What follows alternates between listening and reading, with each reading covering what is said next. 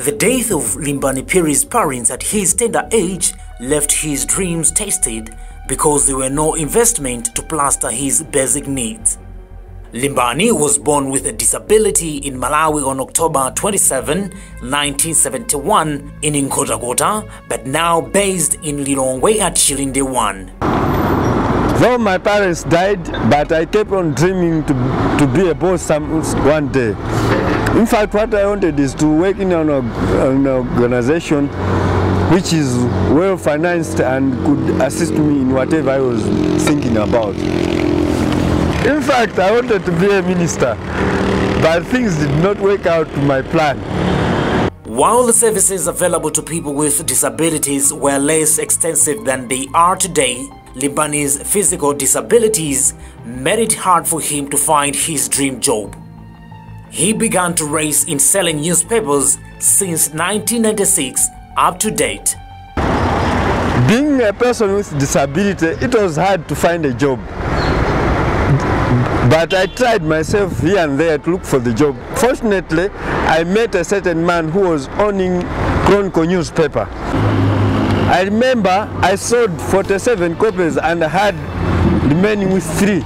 They told me that after selling those papers, the following day I should come with the money and then they'll give me other papers. I was in line with my dreams and my dreams were coming to pass. So I started selling papers after a month, and so many months, after 6 months, I found that I employed nine people. And after that, I even had a shop where I was going to Tanzania, fetching for merchandise to sell in my shop. And I employed a certain lady in my shop while I was selling papers and maybe at times going to Tanzania to have those merchandise for my shop.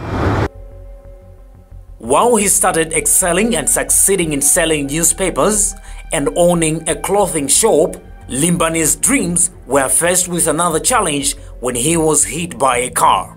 Let me show you where the car hit me. The car hit me here, so I couldn't even walk. My leg was completely paralyzed, that I couldn't even walk. So I spent almost 4 to 5 months while I was nursing my injury there. I was nursing my injury at my brother's house in Vera. While he's nursing his injury, one of his employees stole all his earnings from the shop. My dream was shattered. I couldn't know where to start again. I was completely helpless because whatever I was thinking was completely gone, and I had nowhere to fetch anything. I didn't have even food whatsoever. Having been through all these challenges, one would easily give up, but not Limbani. However, little by little, I started collecting some pieces so that maybe I can start selling newspapers again.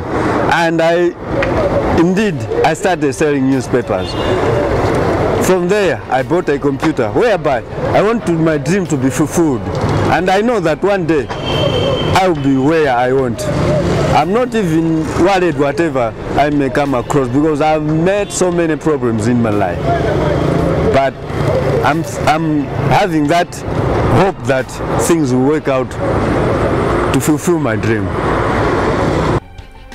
Silent tears pain, then the pool in his eyes seeing his dreams being shattered.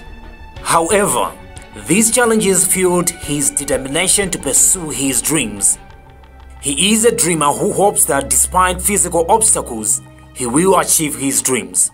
The dreams seem to be shattered, but not dead. One day things will work out.